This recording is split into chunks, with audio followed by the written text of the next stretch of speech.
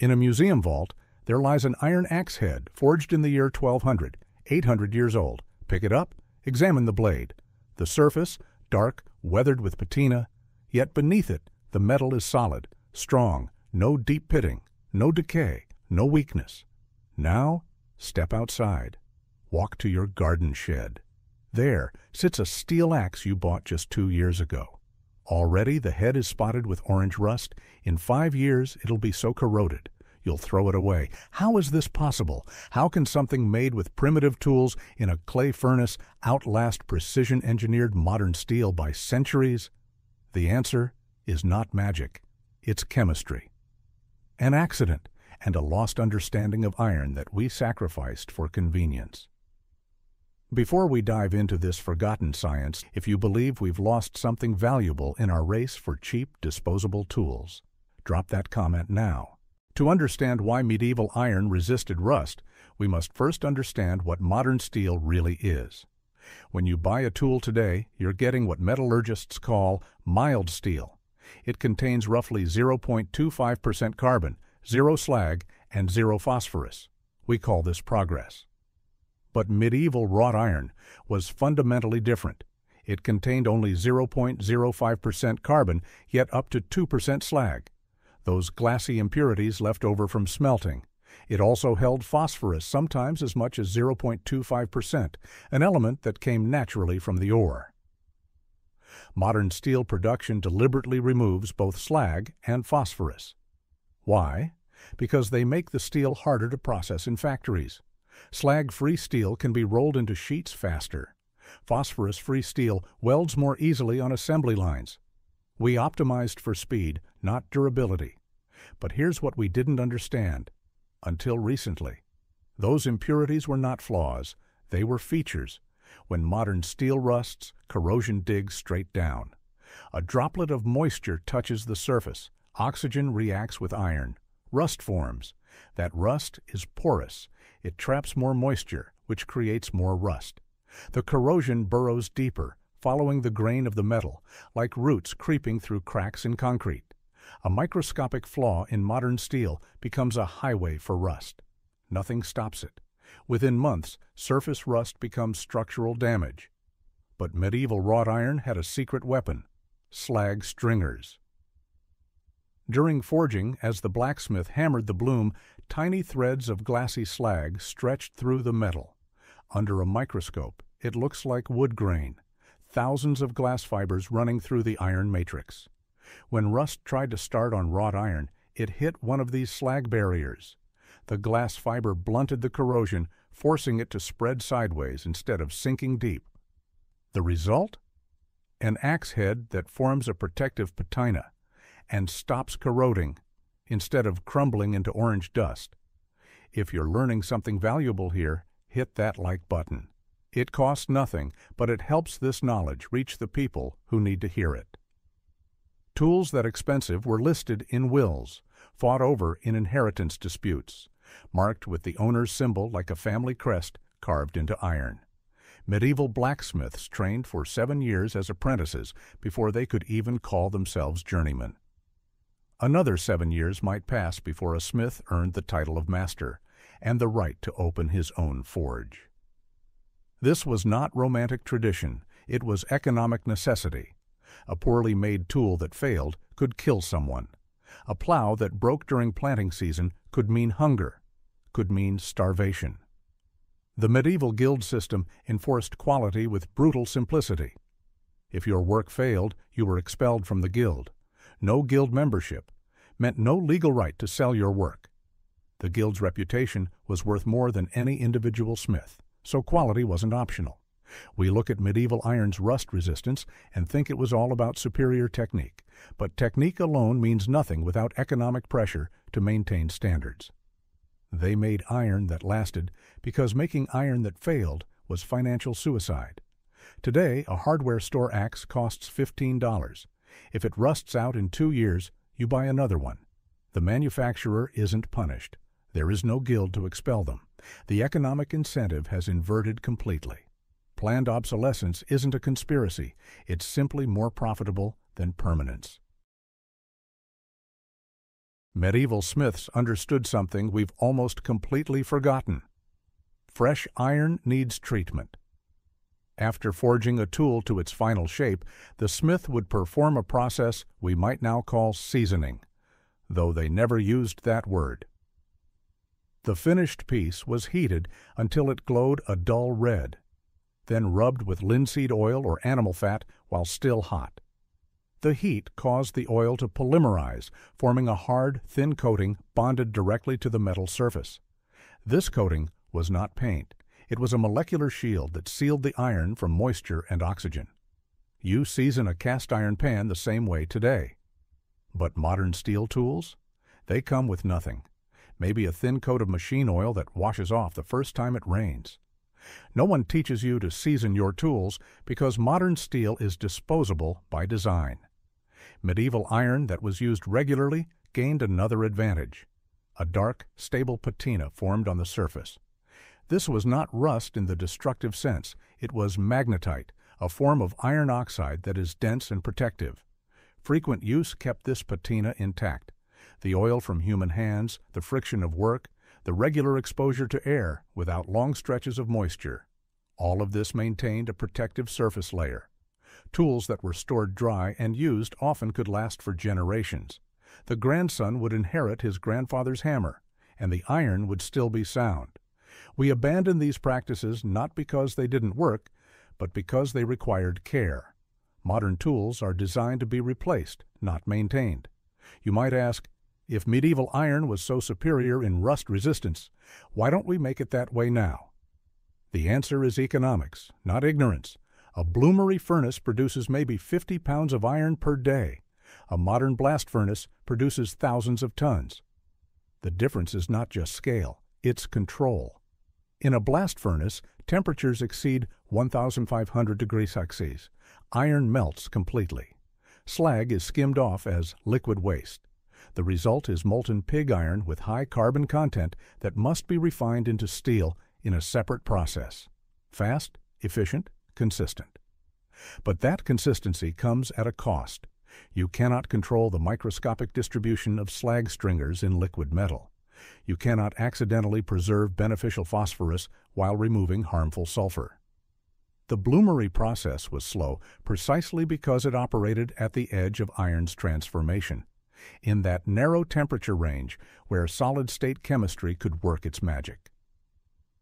We traded that magic for the ability to make 1 billion fence posts per year. Most of them will rust away in a decade. But they are cheap. The bloomery gave medieval smiths a chaotic mix of materials in every bloom: soft wrought iron, harder steel, and protective slag. A lesser craftsman might see this as a problem. A master saw it as an opportunity. The smith could read the metal. By striking a piece against a grinding wheel and watching the sparks, he could identify carbon content. Soft iron throws long, lazy orange sparks. High-carbon steel erupts in brilliant white bursts. Using this sensory knowledge, the smith sorted the bloom. High-carbon pieces were precious. They became the cutting edge. The softer wrought iron, tough and shock-absorbent, formed the body and spine of the blade. These pieces were forge-welded together, heated to white-hot temperatures. Their surfaces began to liquefy just slightly. A few hammer blows, and they fused permanently into one. The result was a blade with a hard edge that held its sharpness, supported by a flexible core that absorbed impact without shattering. This composite structure, hard edge, tough body, was not one material trying to be two things. It was two materials, each doing what it did best. Some smiths took this further, creating pattern-welded blades. Bars of iron and steel were twisted together before forging. The finished blade showed a water-like pattern on the surface, beautiful and functional. But here's what mattered for rust resistance. Those forge welds created more interfaces, more boundaries where slag stringers could form protective networks. A pattern-welded blade was not just strong, it was armored against corrosion from the inside out. Medieval alchemy. That actually worked. If you read old blacksmithing texts, you'll find recipes that sound like witchcraft. Theophilus, a 12th century German monk, wrote in 1125 that tools are given a harder tempering in the urine of a small red-haired boy than in ordinary water. Other medieval manuscripts describe even stranger concoctions. One recipe called for 1 part white radish, 1 part horseradish, 1 part earthworm, lavy, and 1 part buck's blood when the buck is in rut. Another recommended clarified honey, fresh urine of a he-goat, alum, borax, olive oil, and salt, mixed together as the perfect quenching liquid. For centuries, historians dismissed these as superstition, folklore, the mystical thinking of people who didn't understand chemistry. Then modern metallurgists decided to test them. The results were surprising. Most of the exotic quenchants didn't work. Blood, despite its legendary status in sword-making lore, cooled steel far too slowly to harden it properly. Milk was equally useless. The romantic image of a blade quenched in the blood of enemies? Pure fantasy. But two liquids worked remarkably well: water and urine. Why urine? The answer is simple chemistry hiding behind mystical language. Urine contains urea, which breaks down into ammonia and carbon dioxide. More importantly, it contains salts, sodium chloride, potassium, and other minerals. When you plunge red-hot steel into pure water, something problematic happens. A layer of steam forms instantly around the metal. This steam envelope acts as insulation, slowing the cooling rate. If the steel cools too slowly, it doesn't harden. Salt solves this problem. The particulates in salted water, or in urine, disrupt that steam layer before it can fully form. The liquid keeps direct contact with the hot metal. Cooling happens faster. Hardening succeeds. Medieval smiths discovered this through trial and error. They didn't know about steam envelopes or nucleate boiling. They just knew that quenching in urine or brine produced harder tools than pure water, so they wrapped that practical knowledge in mystical language. The urine of a red-headed boy was probably just memorable phrasing for "add salt to your quench." Those elaborate recipes with honey, herbs, and animal parts? They added organic compounds and minerals that further disrupted steam formation. The smiths were conducting material science experiments, one quench at a time, recording what worked without understanding why. After hardening steel in a quench, medieval smiths performed another critical step: tempering. They would gently reheat the blade and watch colors spread across the polished surface: pale straw yellow, deep bronze, peacock blue, purple. These colors weren't decoration. They were an exquisitely precise temperature gauge caused by the thickness of oxide layers forming on the steel. Each color corresponded to a specific temperature, and each temperature produced different material properties. Straw yellow, around 230 degrees Celsius, made steel perfect for cutting edges. Bronze, around 255 degrees Celsius, was ideal for springs and swords that needed flexibility. Blue, around 300 degrees Celsius, created tools that could absorb impacts without shattering. The smith would heat the blade until the desired color appeared, then immediately quench it again to lock in that exact microstructure. He was manipulating crystalline transformations in steel, using nothing but his eyes and experience. We still use color tempering today, but medieval smiths developed this technique not through theory, but through patient observation. They noticed that a blade heated to bronze color survived battle better than one tempered to blue. So they codified that knowledge in guild secrets and master-apprentice relationships. The mystical language protected valuable trade secrets.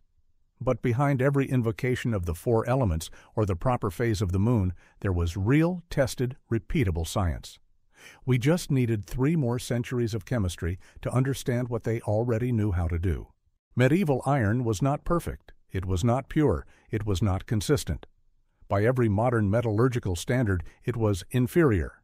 And yet, a knife forged in the year 1300 can still cut. An axe from 1150 can still split wood, not despite their imperfections, but because of them. The slag that modern refineries throw away as waste was microscopic armor. The phosphorus that modern processes remove as contamination was a rust inhibitor. The slow, labor-intensive bloomery process created an internal structure that liquid metal blast furnaces simply cannot replicate. We didn't lose this knowledge in some dark age catastrophe. We abandoned it deliberately. We chose quantity over longevity, convenience over quality, cheap over lasting.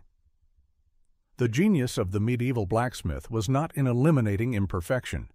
It was in understanding that imperfection, when properly controlled, could become strength. Those primitive smiths standing before their clay furnaces knew something profound. They knew how to read the soul of iron. They knew which rocks to gather from the marsh.